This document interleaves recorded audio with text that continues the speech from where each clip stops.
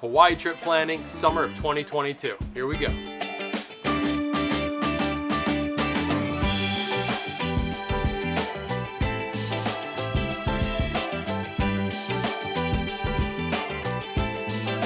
We are heading into the summer season, which is historically a very busy time for travel. So kids are out of school, families are ready to travel, and the summer is a great time to visit Hawaii because we generally get less rain here. Generally, we get a lot less rain, a lot of sunny days. It's a nice time to come. So here are 7 tips for planning your summer 2022 vacation, because even the last few months, a lot has changed, especially with COVID. Hi, I'm Jordan. And I'm Erica. And this is the Hawaii Vacation Guide.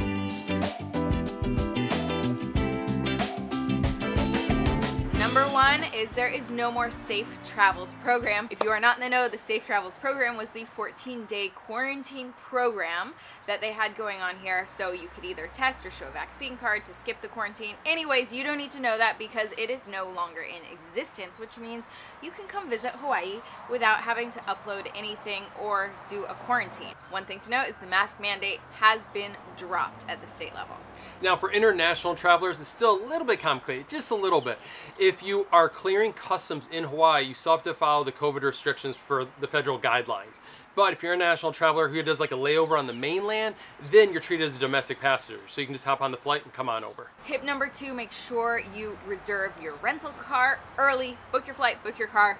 They go hand in hand. Hopefully we won't see another great rental car crisis like we did in 2021, where rental cars were going for like $1,000 a day at one point, which was crazy. But during the spring, we saw prices already at $100, $150 a day, and we're watching them steadily increase as the summer gets closer. So when we say book them soon, we mean book it right now. And we recommend Discount Hawaii Car Rental. We love them because there's no prepayment, so you can book it and then watch how prices go. Also, they get great rates. But we have you covered. Check our link in the description below because we share our favorite Hawaii rental car discount sites, plus a bunch of local guys. So if you're looking for a good local deal, like a nice rent-a-wreck, check our links below. If you don't want to rent a car when you come to Hawaii, then Oahu is the island for you to visit. On that island, there's great public transport. You can get electric scooter, you can get bikes, there's tons of ways to get around. For example, if you want to head to Pearl Harbor from Waikiki, it's only about a 20-minute Uber or Lyft ride out there. When you go to Pearl Harbor, there's nothing more unique than the Pearl Harbor Aviation Museum. We want to thank the Pearl Harbor Aviation Museum for their continued support of this channel. And get this, the Pearl Harbor Aviation Museum, after waiting so long, they're finally opening up their air traffic control tower. This is a World War II era tower, and they're opening it up on Memorial Day weekend. They are excited. It's going to be a big opening. We haven't been there since construction. So we're up there where it's still working on and trying to finalize it. We've been talking about this for a long time. Only a limited number of people a day can get to the top, so book your tickets early. If you're going to Pearl Harbor, check out the Pearl Harbor Aviation Museum. There's so much to do and see there. Great history. Pearl Harbor was an air raid, so if you really want to get into the history, you gotta go check out that museum. Click the link in the description below for more information. And it's great for all ages, right? So kids through adults, everyone can find something really interesting and something to enjoy at the Pearl Harbor Aviation Museum. That's what Tom Cruise would have been flying. And Goose in the back seat. Yep. And you can even go in the flight simulator like this guy did. Which didn't go well for me, No. but maybe you'll do better. The hot topic that we've been getting a lot of emails about, which is hotels. Hotel rates are going a little bit bonkers right now. So here's a sampling of hotel data right now that we got. So February data that came out. This is official data from Hawaii Tourism Authority.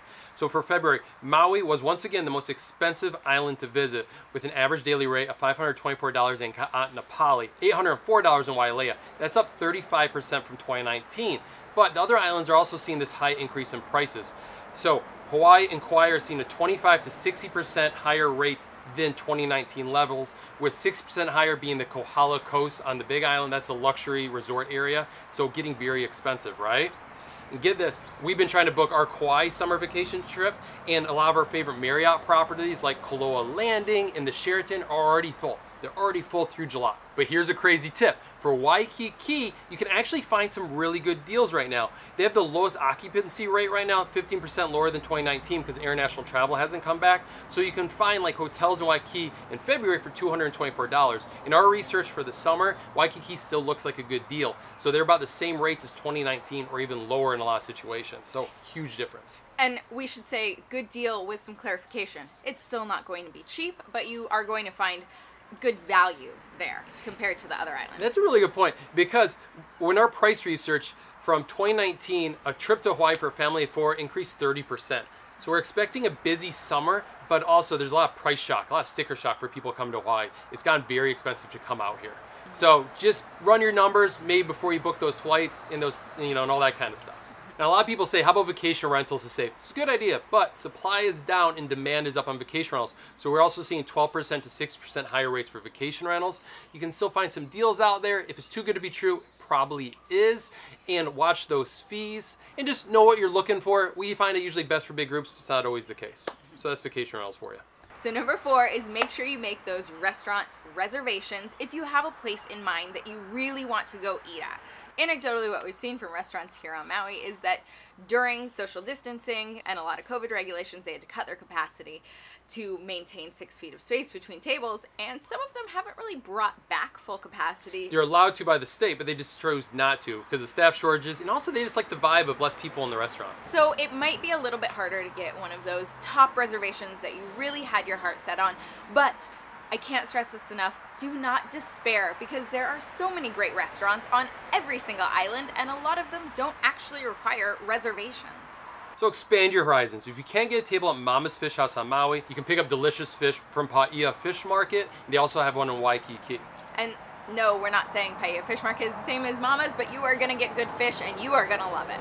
Also, we love food trucks. If you watch our channel, you know that. We love food trucks. You can find some great local chefs serving up local ingredients at a good price. You can get a food truck plate lunch for about $18, cheaper on Oahu. Going to a food truck, you get a variety of different options. So there are some food trucks serving Hawaiian plate lunches, other food trucks that are serving things like lobster benedict. So there's a wide range of what you can experience. We just updated the quick hit section in Hawaiian Island itineraries with all of our favorite restaurants, more of what we like on each of the islands, plus we identify which ones require a reservation, which ones are gluten-free, vegetarian, vegan. We do our best to share that information with you. Click the link below to learn more about our Hawaiian Island itineraries, which everybody loves, I swear.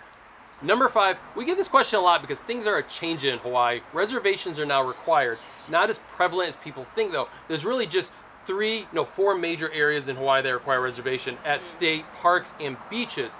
So book ahead if you really want to do it. So for example, Haleakala Sunrise requires a reservation booked in advance. Wainapa State Beach, the Black Sand Beach on Maui, and then Haena State Park on Kauai. Those all require reservations, so you just want to book that stuff ahead. It's not possible to get. It actually doesn't even cost much. Usually just charge you $1. They just want to help control it to help preserve those areas of historical significance in outstanding areas of natural beauty. And don't forget Hanauma Bay. Oh, Hanauma Bay is a big one also too. Number 6 is consider some cool and unexpected activities for your summer trip. So I know you have a friend who came to Hawaii and had the most incredible time doing that one thing that they did. And now you're looking at it and it's either sold out or you're not going to that island or it's too expensive or whatever. Don't think that that is the one thing you have to do when you come to Hawaii. Consider some really cool and other unexpected experiences, like heading to a farm tour. Here on Maui we have alpaca farm, we have a bee farm, we have a coconut farm. We literally so many farm tours. Surfing goat dairy, you can see goats and they make their own cheese. And that's just Maui, right? The Big Island has that too. You can go to an octopus farm on the Big Island. We just did that. It was so much fun. So cool. Link below on that one. And all the islands have all these unique things to do. Manta ray snorkeling, that's only on the Big Island, right? And you do that at night. It's amazing. So we list our favorite tours and activities down in the links below. So like Erica says, don't box yourself in with like a sunset sail or a snorkeling trip. Those are great, but if they fill up, try to find something else unique. A waterfall hike, which we just did. Yeah. That was so cool. So there's so many great things. We can't stress that enough. Hawaii is such a cool place to visit for all these cultural things to do, ways to get out in nature. I'm talking way too much, but we just get excited about the tours. So head to our website because we have all of our favorite tours and activities listed out there. Some of them you probably don't even realize you can do when you come out here, and so it's a great place to get started with your research. Number 7, the last one. This one is near and dear to our hearts. We want you to visit Hawaii, and we also want you to come back someday. So keep yourself safe. The ocean is the highest cause of death for people visiting Hawaii. So never turn your back on the ocean. Check lifeguard flags. Know the conditions before you go out. If in doubt, don't go out. Enjoy the beaches. The best part about visiting the summer is that the beaches are at their calmest. So South Shore swells are less than North Shore swells, so the conditions are better during the summer, but always check those lifeguard flags and make sure it's safe before you go out. And when you are here and you are keeping yourself safe on the beach and in the ocean, make sure you are keeping the ocean safe. So wear that reef safe sunscreen, wear that sun protective clothing, make sure you are giving sea life their space, especially monk seals, sea turtles, dolphins. Those are all protected and you got to give them some room. Never walk or step on the reef. So people ask, oh, should I bring water shoes? We don't recommend it. It's nice sandy beaches here, and plus if you have water shoes, you just want to start walking around. Yeah. So anyways, we have a list of our favorite Hawaii packing items down below. We like to keep a minimalist kind of approach to Hawaii because it's hot here. I like to wear a tank top and shorts when I go out. You do. You do your thing. Do I need to dress better? Is that what you're saying right now? That's what I heard in your voice. I just heard that a little bit. It's a new t-shirt. This is my fancy one. Hey, thanks so much for watching. If you're looking for more things to do in Hawaii, we have our itineraries, which we're very biased, but we love them. So does everybody who purchases them. Our itineraries are grab and go. So what that means is whether you are planning a year out or a day out, you can take our itineraries, look at what to do, and set off on a path to go explore some amazing things around the island. Plus, like we mentioned, we have our quick hit section, which lists our favorite restaurants, beaches, snorkeling sites, and where to stay. So make sure you check out the itineraries at thehawaiivacationguide.com/itineraries. Thanks so much for watching. Have a great trip to Hawaii this summer.